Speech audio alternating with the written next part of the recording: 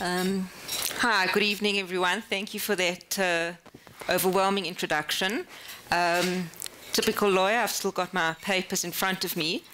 And I think just what Brett just said it reminds me of a very interesting cartoon that I saw this morning. And it was a client sitting with a lawyer, and the lawyer said to the client, "Do you want my honest legal opinion, or do you want the truth?"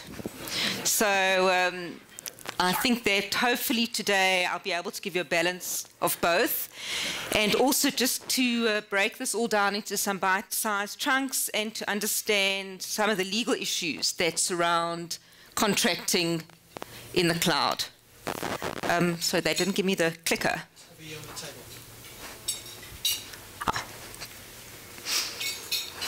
Okay.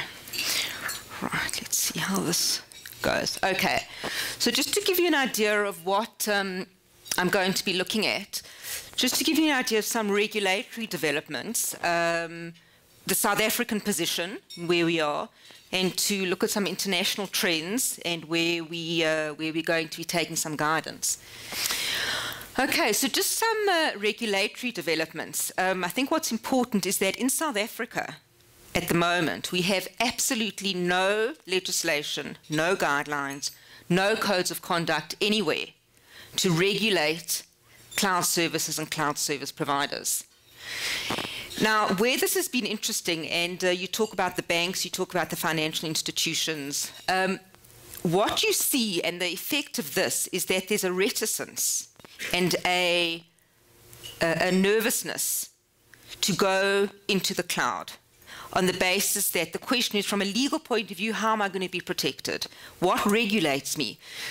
And I've been saying for a long time, there's a huge opportunity right now for some of our regulators, FSB, from the banking sector, to actually step in right now and put together and issue some directives, some codes of conduct, some guidelines that I think will give a lot more impetus to the cloud environment and to using the cloud in South Africa.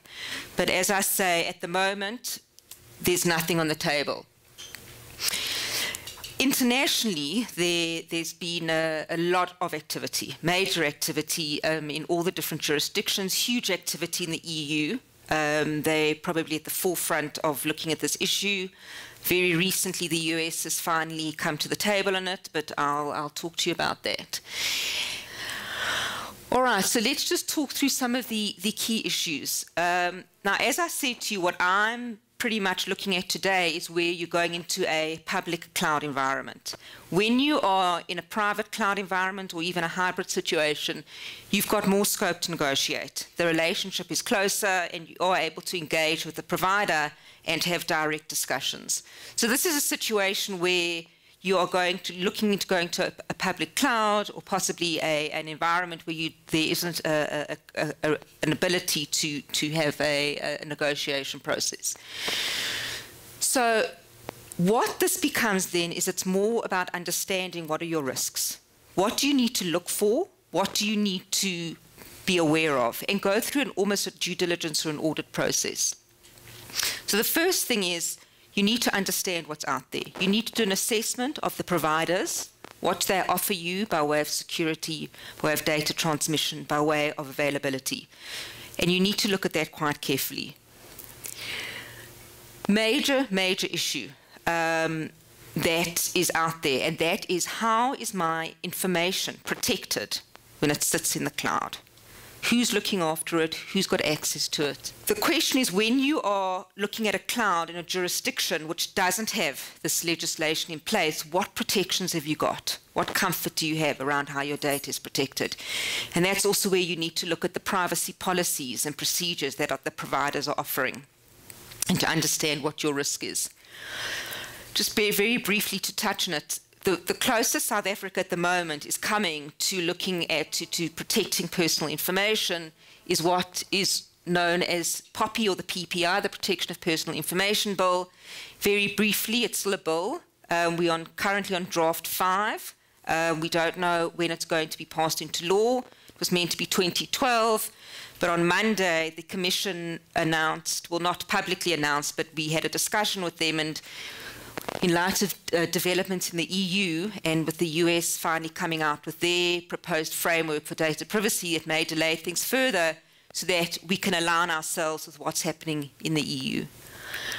So essentially, if you are a cloud provider and you are in any way processing personal information, I suggest that you do become aware of what this piece of legislation says about that, what your obligations are, because the specific sections in the legislation around security and privacy are not going to change substantially. They're fairly uncontested at the moment, so the basic principles are there, and it's important that you become aware of them. Next major issue, security. Again, the Protection of Personal Information Act, three sections which are specifically dedicated to security and what security processes and procedures need to be put in place and need to be complied with by persons who process in any way personal information. Very clearly dealt with in the pending legislation, sections which very much mirror what is happening internationally. Very important issue, cross-border data transfer.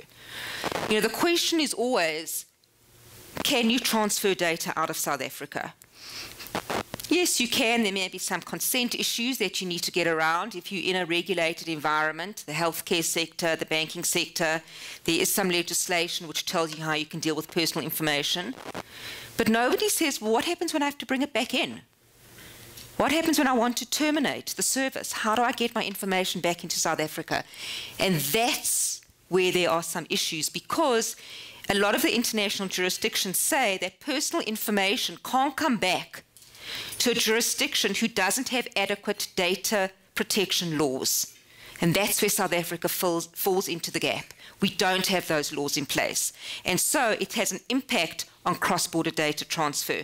In the EU, a recommendation's just come out, which is very interesting. And what it says is that if you process personal data of an EU citizen, irrespective of where you are going to have to comply with certain EU directives around how to deal with that personal information. So as a data processor, as someone dealing with information, you may have to eventually say, do I hold any information belonging to an EU citizen? And if I do, you need to understand what your obligations are.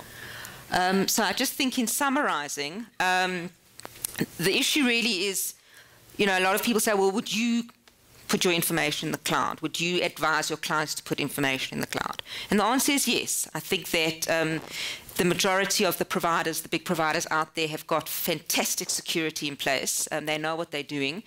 But again, the point really with all of this is ask questions, be aware, and just have knowledge. Thanks very much.